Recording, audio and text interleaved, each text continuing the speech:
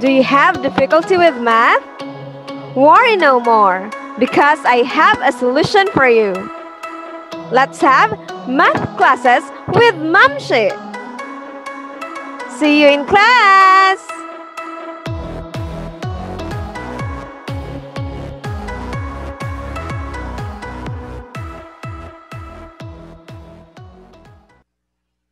Our topic is about the intercepts and zeros of rational functions. The objective is, at the end of this discussion, the students will be able to determine the intercepts and zeros of a rational function. What is the intercept of a rational function? It is the point where the graph of the rational function intersects the x or y axis. Just take a look at this graph. This one is the intersection of the graph and the x-axis. This one also is the intersection of this graph of this line and the x-axis. And this one is the interaction of this line and your y-axis. They are called intercepts. Let's continue. We have here another graph. These are the intercepts of this graph. And also, take note that this graph doesn't intersect either the x or the y-axis.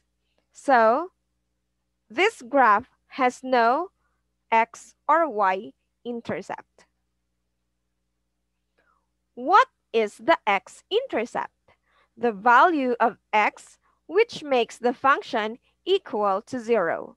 And also, it is referred as zeros of the function. So take note, if the graph intersects x-axis, it is now considered as the x-intercept. And also, we call this the zero of the function.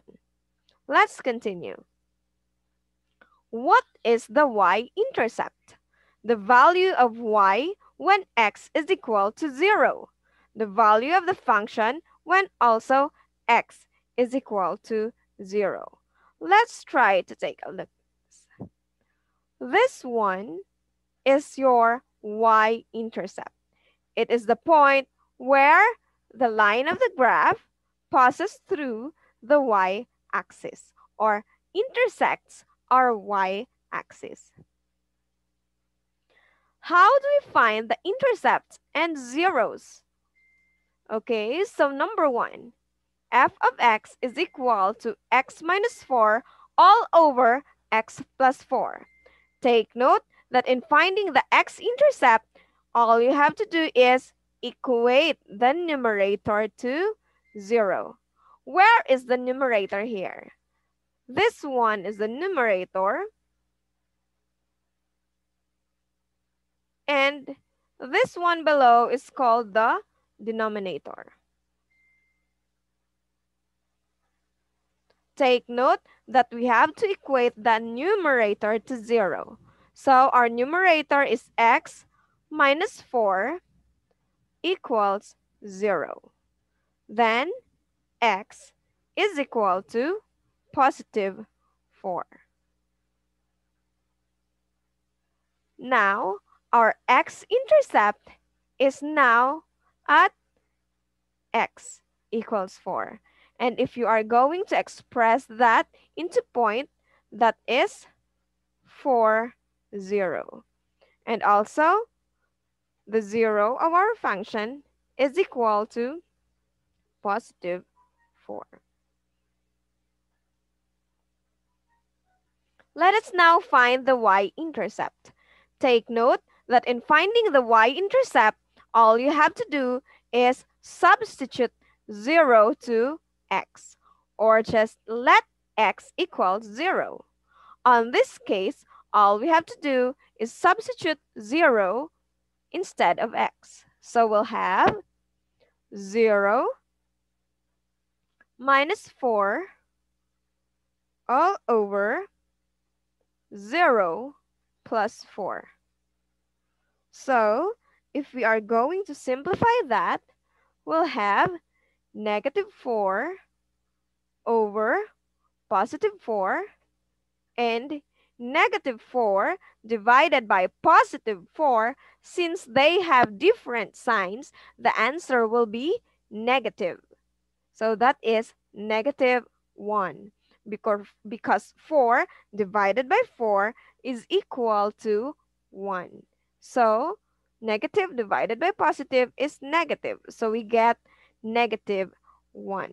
So our y-intercept is y equals negative 1. Or if you are going to express that to point, that is point 0, negative 1.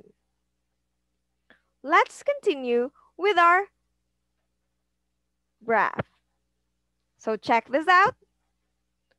It was given that our x-intercept is at positive 4 and our y-intercept is at negative 1. So do you think our solution is correct? Let's continue with number 2. F of x is equal to x minus 5 over 4x. Let's find first the x-intercept. Take note that in finding the x-intercept, all you have to do is just equate the numerator to 0. So our numerator is x minus 5 equal to 0. Therefore, x is equal to positive 5. And so the x-intercept of the graph is x equals 5. If you are going to express that into point, that is 5, 0. Let's continue. Let's find the y-intercept. All we have to do is substitute 0 to x. So, instead of x, we put 0 here. 0 minus 5 all over 4 times 0. And that is negative 5 all over 0. Take note that if you are going to divide a quantity or a number by 0, your answer will be undefined.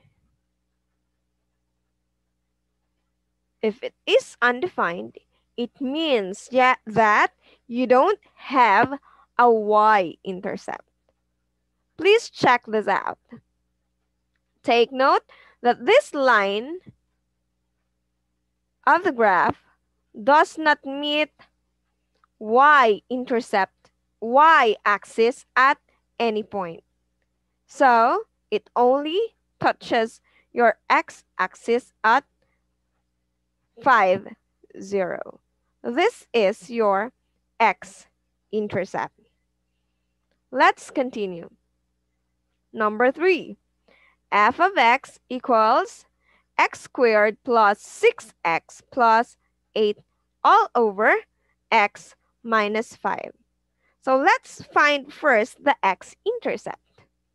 All we have to do is equate the numerator to 0.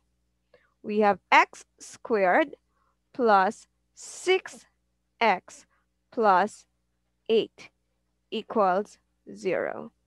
However, at this point, you have here a quadratic equation because the degree is 2. All you have to do to find the value of x is to factor this quadratic equation. So how are we going to factor it? All we have to do is put our parentheses here to determine that these are the functions, that these are the factors of our quadratic equation. And so, just focus on the first term and the last term. Our first term is x squared. And so, the factors of it are x times x. Take note that x times x is equal to x squared. Next, we have to think of the factors of 8. What are the factors of 8? It can be 1 times 8, or it can be 4 times 2. So, all we have to do is choose between the two factors if which of them suits when added will become 6. So, which of them? 1 plus 8 is equal to 9. So, we don't have to consider this. And the only one that is left is 4 times 2. And 4 times plus 2 is equal to 6. Therefore, we are going to use the factors x plus 4 and x plus 2. Now, we already have these factors. It is possible for us now to find the value of x.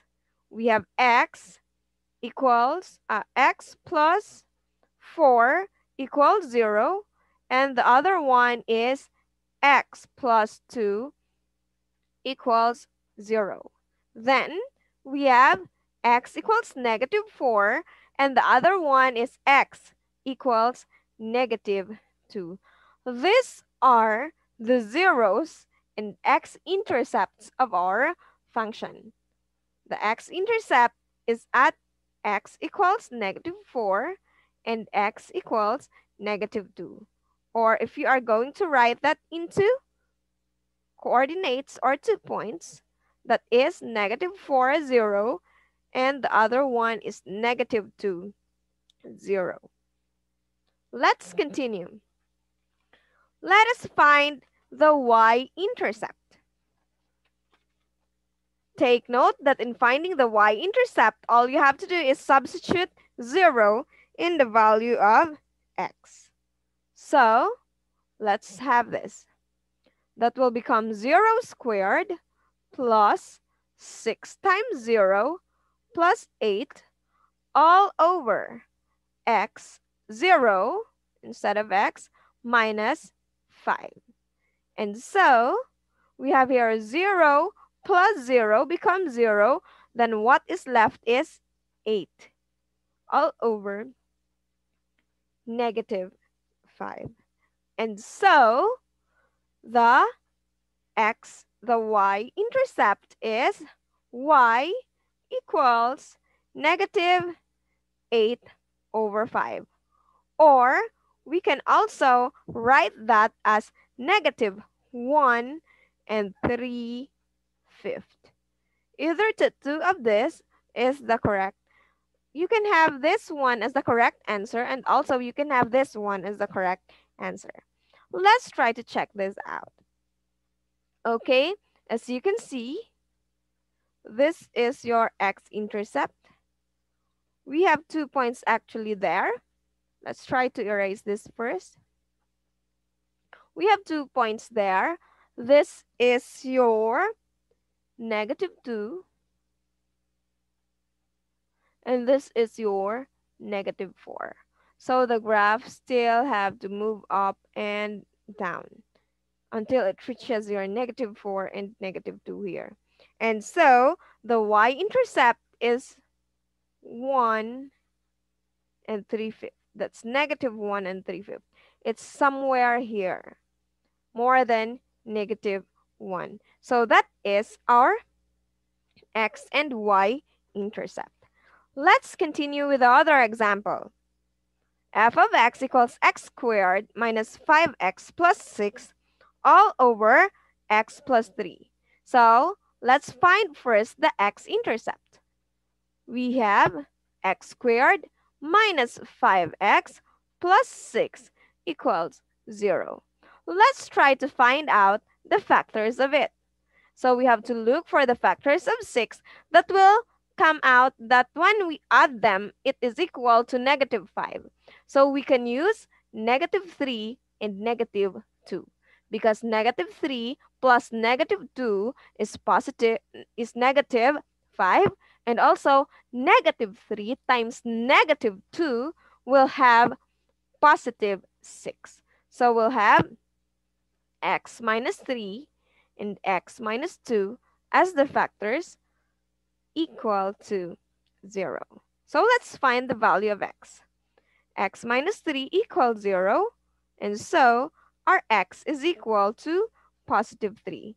And for the other one, we have x minus 2 equals 0, so x is equal to positive 2. These are the x-intercepts of the given rational function. And so, if you are going to write that into coordinate form or to point, you have 3, 0, and the other one, you'll have 2, 0. Let's continue. Finding the y-intercept is all you have to do is substitute 0 to the value of x. So that is 0 squared minus 5 times 0 plus 6, all over 0 plus 3. That is equal to, this will become 0, and so what is left is 6 over 3. And 6 over 3, or 6 divided by 3, the answer will be 2. So our y-intercept will be equal to 2. And if we are going to write that into a point, we have 0.02. Let's continue. Check this out. So our x-intercepts are positive 2 and positive 3. And our y-intercept is positive 2. It's found there. Let's continue with the last example. F of x is equal to x minus 1 all over x cubed minus 4x. So let's find first our x-intercept. Let's equate our numerator to 0. And so x is equal to positive 1. This will be the x-intercept for the given on number 5. Let's have our y-intercept. Our y-intercept is to substitute 0 into the equation, into the value of x. So 0 minus 1 all over x cubed minus 4x. But our x here will be substituted by 0. So that is 0 cubed minus 4 times 0. So we have negative 1 all over 0. Take note that our denominator here, or our divisor, is 0. That's why we can say that it is undefined. And so we don't have a y-intercept. Let's try to check our graph here. Take note that this graph doesn't touch the y-axis. But for our x-intercept, it touches your x equals positive 1. For those who are new to my channel, just subscribe to my channel, click subscribe, and hit the notification bell to be updated of my latest videos. Thank you for watching, and I hope you learned a lot from me.